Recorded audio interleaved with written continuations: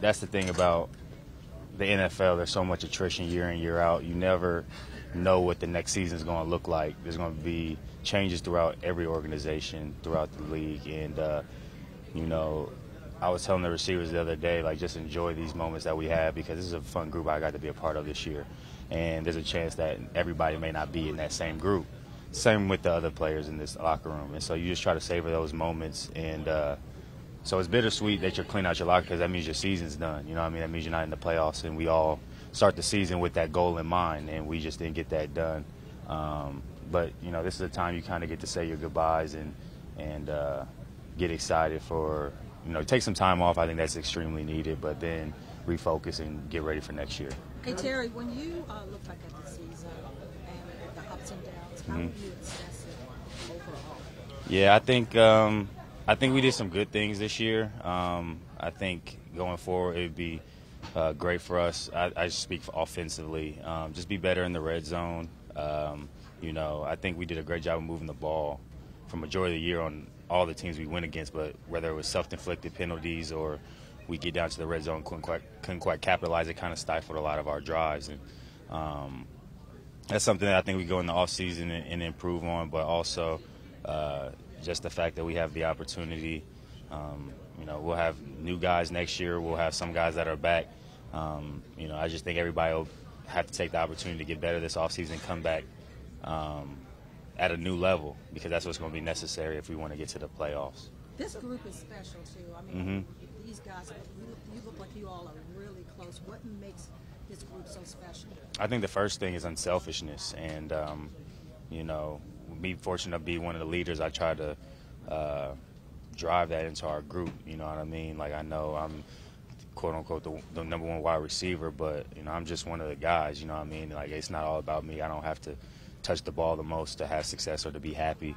And, I'm happy for Jahan. I'm happy for Kurt. I'm happy for Cam. I could go down the line. You know what I mean? This is really like a brotherhood that I feel like we developed this year because nobody cared who got the credit. We were just excited to make plays for the quarterbacks. And when you have a group like that who is cohesive, that has, I feel like anything we needed skill-wise, we had in that room. Guys that could play all the positions, run the routes, size, hands, all that. I think we had that in that room. And we were always up for the challenge. So when you come in here and you have those tough days, the losing streaks and things like that, but when you come to work and you enjoy the people that you work with, it makes things a lot easier. So, like I said, hopefully we can get as many of these guys back as we can this year because that was a fun group that we had. Terry, for you coming off, you get the contract, you have a couple of good years. Does it get harder to maintain the level of play for you? You know, like the way teams play you and all that, so you have to kind of reach deeper into a bag of tricks? Yeah. Oh, definitely.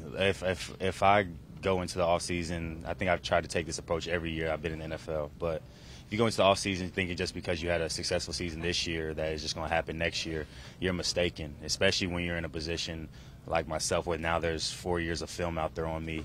I'm going to get the number one, corner. You're going to get some shaded coverages at times. So I have to figure out ways to continue to up my level of play, to continue to become smarter and more efficient in the way I run routes. There's some things that I feel like I can pick up on, whether that's like, the soft zones when there's like a fire blitz or something like that, just little intricacies that I could do that could help my game to get more open and to help the quarterbacks as well. So I'm looking forward to this offseason, and like I said, I'm going to take some time to get my body and my mind right just to relax, but I look forward to getting my body back stronger again after a long season and improving on my skill set as well. The chase is the exciting part for me. The ability to come back in and work on things and get better is something that excites me every year. Terry, when you talk about changes and as a face of the franchise, the changes will be coming, but when you unplug, when you go into the offseason, do you just want to unplug work on you, or do you may have some contact with the front office, may reach out to a free agent, be involved? They don't really talk to me much about the personnel as much. I think Coach Rivera and I have had some good conversations throughout the season about some things going on in the locker room or how just the status of the team, things like that. But as far as personnel changes or changes outside of this locker room, I don't really necessarily have that say-so, which is fine by me because I wouldn't want to have to deal with that necessarily. So I think it's very important that you take time away, enjoy your family. Our family sacrifice a lot to support us, and we're away from them for an extended amount of time. So being able to enjoy yourself, take some time to relax, but also at some point getting ready for the next season. And I think, as you get older, you learn that time frame and what works for you and your body, and you start to attack it that way. But I think if you go into the off season with the mindset of you're going to get better and you're going to attack the off season instead of just like, oh, this is a time to chill. It's time to chill, but it's also time to get better, improve on your craft, so you can bring yourself better back for the next season to help the team. Terry. Yeah. Yeah. Are there things this year that you know Yeah. that you really want to do? That's a good question. I haven't really quite evaluated that part, but I know at some point I'm definitely, and I'll talk to Drew today as well about some things that he feels like I can work on as well. And that's, like I said, that's the fun part. I think I like attacking some of the things that I feel like I'm getting better on. And when you set a goal to get better at something, it kind of gives you a blueprint. And I look forward to working on those things to come back better. I think from whether it was contested catches or, I think this year I wanted to be better at runs after the catch, where I felt like I was. So there's definitely some little things that I feel like I could get better at, and I'm looking forward to that evaluation process from the coaches and just my own self-evaluation to see how I could come back better, because, it's not easy to get 1,000 yards and be successful each and every year. And you need to be fortunate with health as well, so I'm blessed in that aspect. So I'm looking forward to whatever comes up, and I know I'm attacking it with all I got. There's so much, there's uncertainty with ownership. Yeah. And there's also some questions about staffing and all that. And what's it like to go into the offseason with that kind of uncertainty? Yeah, it's definitely uncertain. There's a lot of things that can change, outside the norm of this attrition. And I think we all understand that in this locker room, being professionals. But also we also understand we don't control that aspect of it. And as a leader, I would just try to, if I had a message for the team, is control what you could control, which is going into the offseason, getting better at your craft, and making sure you're coming back a better version of yourself for this team if you're going to be on this team next year. And I think that's what we can control, because no matter who's the owner or the coaches or things like that, we're the players, and we have to go out and execute and win the games. You know what I mean? And ownership and coaching,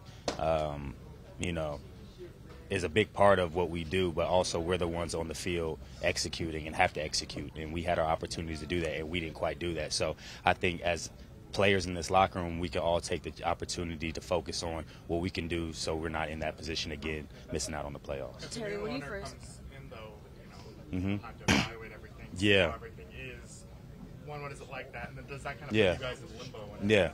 Oh, definitely. I think when you have change or new ownership or new coaching, that changes everything, because, I'm going to be honest, it's a business, and when new people come in, they don't really have any allegiance to you. And that goes for me as well. I truly feel like every year I come in here, try to earn my respect and prove why I should be on this team and be a leader and things like that.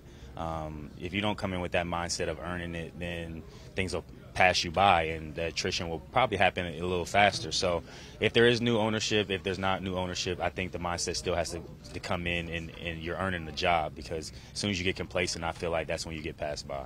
Terry, when you first entered the league, did you imagine, yourself taking these leadership roles and being leader that you had to become in this locker room? And coming from Ohio State, I was fortunate enough to be a two-time captain, so I had a little bit of leadership experience, but nothing like coming into the NFL. And so when I got here, I just wanted to learn from the guys that were already here, kind of be more seen and not heard. I was kind of always a leader by example, but over the course of, confidence in that and just development as I've become as a player, my teammates want to hear from me more. So I think I've said just before, I just always try to uphold the standard or the culture of what the head coach, Coach Rivera, is trying to profess to the team, and just give the words that need to be said when they need to be said. I'm not a big rah-rah person, but when I feel like there's something that needs to be said, I'm going to say it, and it's going to come from the heart, and I'm going to shoot it to you straight, because I feel like these guys in this locker room know the truth about the players in this locker room. And what I mean by that is, you're selected by your teammates to be a leader for a reason, because they see not only your ability on the field, but how you care about them and the leadership you have off the field and on the field. So, I'm looking forward to this offseason and developing even more, even in that aspect. But you know I have to continue to be more vocal, especially with a lot of changes going on. I feel like there's going to be a need for some type of constant, and hopefully I could be that constant throughout this time. What do you think the stability of quarterback could do for the team? I know we ask every year. Yeah. If you actually got it, you guys do actually find it, what could it do? Yeah, I think it's huge. You know what I mean? I think that you give a sense of comfort and consistency when you have that guy that you can trust is going to be in there game in, game out. It's going to be able to work through the growing pains, and there won't be necessarily changes. And you have a guy that you can grow and develop with.